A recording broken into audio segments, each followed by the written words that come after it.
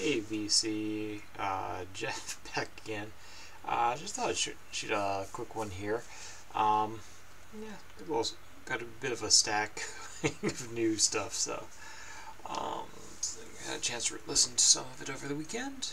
So some of it was birthday gifts, some of it was stuff I picked up during sales, etc., etc. Because a lot of stuff going on right now.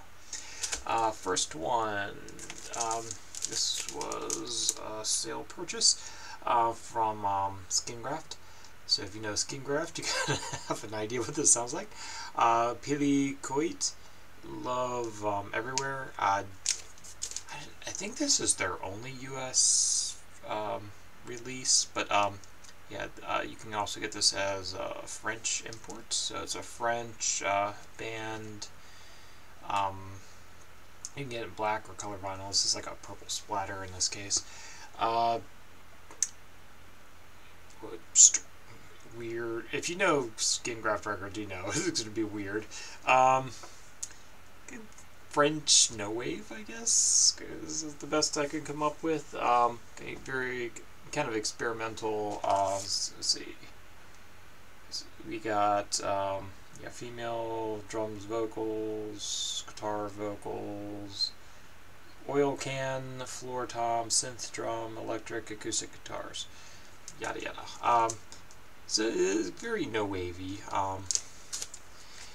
Is it essential? No, but it's pretty cool. I'd give it a pretty solid 4. It was one of those. It was like they were doing like the Black Friday sale or Monday sale or whatever. It was kind of like this was kind of on my want list on Bandcamp. I just said screw it and ordered it. Is it essential? Maybe not, but it's fun. If you like no wave, it's worth checking out. This was from Plaid Room. I did not pay. What was that, 17, 18, whatever it was. It was a few bucks, I think. Plaid Room was doing their annual sale, so I picked it up. Very much in the math rock vein. Instrumental. I think like was it Godspeed, You Black Emperor, or something like that, I don't even know anymore, man. But it's pretty much a chill, very chill math rock.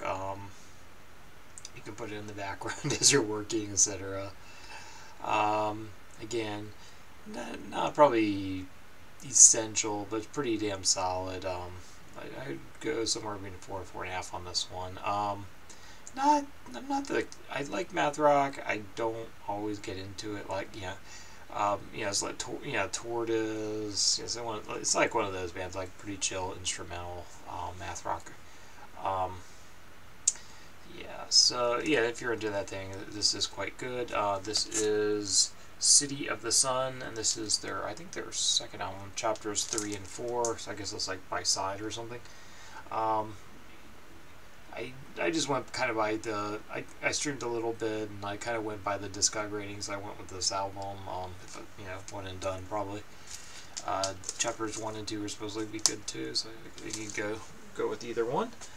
So was it City? What did I say? Cities of the Sun or something? City of the Sun? I don't know. It was a semi-blind purchase, but yeah, I enjoy it. Sometimes you're in the mood for that stuff.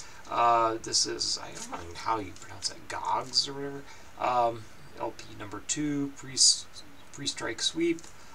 This is like Ty Segall, and it's very much like that. The one with he's got, never mind. I don't remember what it's called, Destroyer or whatever. The one, it's definitely, it's a gatefold, but it's a single disc. Nice packaging on this. It's Ty Segall. You kind of know what you're getting. This is on the heavier side of his stuff, though. Again, I don't know if I could say essential. I like the album that's got like more of that white and red cover. I guess that was the first one. That one I think I like a little bit more, but it's still pretty good. Got a good price on it, so happy to have that. Again, probably a one and done for me for this band. Definitely not one I'd throw on all the time just because it is pretty hard rocking, but it's a great one. 4.25 maybe. 4.25 on that guy. Gogs, I guess, Goggs. This one was excellent. So Fall, this is a comp of A-side singles from their prime, 80s period, golden years, from 84 to 89. So, yeah, I'm not sure this is, yeah, Fall, I do need to pick up some more. There's stuff. I need to get like Witch Trials and some other stuff, but yeah, this is pretty great. It's white vinyl for what it's worth. Kind of cool packaging. Very reminds me a lot of King of 4 or something, I guess. But yeah, pretty damn good. 4.5 all day long. Easy one. Yeah, I hadn't listened to this in a while. Just threw it on. UFO or Die. I forgot the name. It's not. I want to say Chocolate Synthesizer, but it was Boredom. So it's a Boredom side project. It's Yoshimi and let's mess it up. Yamashita Yamazaki I don't know. It's I anyway. It just says I on here, but Yama something. Yeah, I always mess it up. UFO or Die, gatefold, and the cool thing with this one, it actually has a really cool.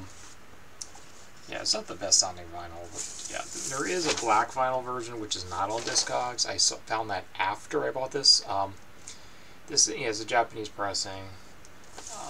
So I picked this up in Osaka. May have been from Yoshimi or something. Yoshimi lookalike. I don't know. One of my favorite record stores there. So I found a really clean copy, and then I found a black vinyl version, which is not even in Discogs. At Time Bomb Records. After I went, whatever. The picture disc is really cool. So I don't know.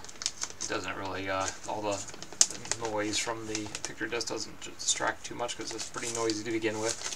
So it's Boredom's more or less in the Super Roots. Yeah, it's got some of that little funkier stuff, but it also has got some pretty out there noisy kind of stuff. But it's not full shredding. Yeah, blow your head off. Feedback noise. I don't know. UFO or Die. It's cassette something or other. Unlimited Freak Out or Die. UFO or Die. I just saw this. Cassette something. I don't know. Anyway. Not for everyone, but it's an enjoyable listen. Pretty solid 4 there. But yeah, probably, unless you're like a super fan of Boredoms or something, you're probably not going to get into that. Anyway, and then I gave this one another listen. Material Objects. Give this quite a few spins actually. This is a really good one. Highly recommend it. Dom over at Seeking a Thread. So passing through, really nice packaging. EP. Highly recommend this one. Yes. And jumping into CDs, I picked this up while Numero was doing their CD sale. They might still be, if you can still get this for 20 bucks, it's a no-brainer, do it. So this is Bedhead, 1992 through 1998. Has pretty much all their studio stuff. They actually have a live one too. I don't know, maybe next year I'll pick it up.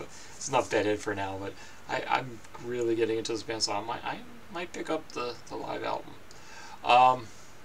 So it has 3 LPs and 3 albums, plus it's got all their singles on another disc. So and it reproduces all the artwork. Not that there's much going on there. There's a very minimalistic artwork on the originals, and then it has a. I tried getting through the book. It's not the most interesting book, I guess, unless you're like a super fan or something.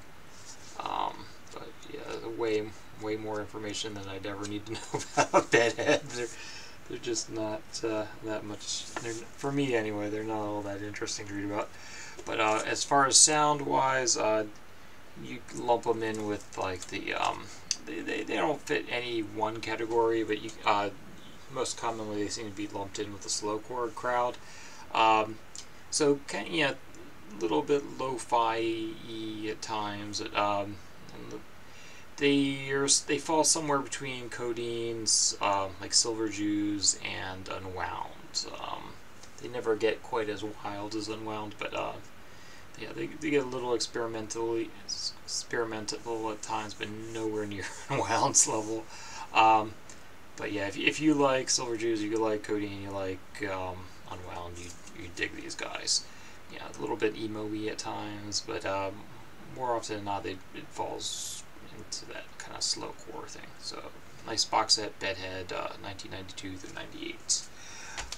Speaking of comps, yeah, excellent one. I've shown this before. I don't know if that's going to be a one and done for me, but for now, I'm happy with that.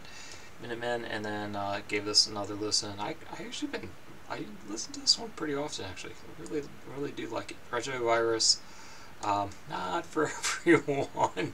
No wave noise, whatever. Video lunch. For me, it's 4.5, but most people probably wouldn't care much for that, judging by the reviews on Discogs. Anyway, I'm gonna stop it there. Still got quite a stack of new stuff. Christmas coming up too, so we'll see where it goes. So I'm gonna call it a night. Have a good one, guys, and let me upload this. Yeah, I hope everyone had a great Thanksgiving. Or was that 2 weeks ago? Bye.